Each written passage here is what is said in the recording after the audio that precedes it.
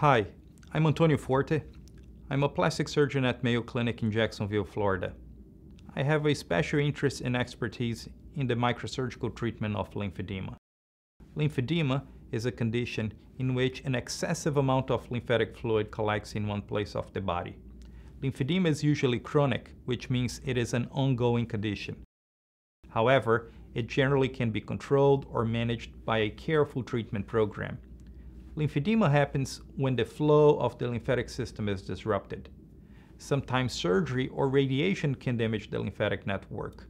This happens to an overwhelming number of breast cancer patients who undergo treatment. Depending on the clinical appearance of the affected extremity, the patient could be a candidate for lymphovenous bypass surgery.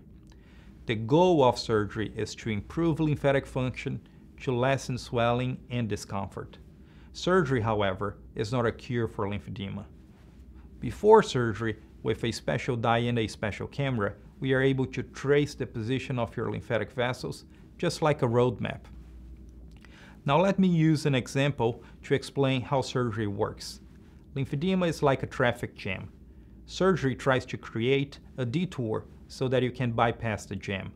The lymphovenous bypass technique consists of making a few small incisions to identify a small lymphatic vessel and vein. The surgery is done under microscope magnification. The lymphatic vessel and vein are then connected, bypassing the blockage and allowing the excess fluid to drain properly. Some patients see the results of surgery within a few days, but others take weeks before they can appreciate some result.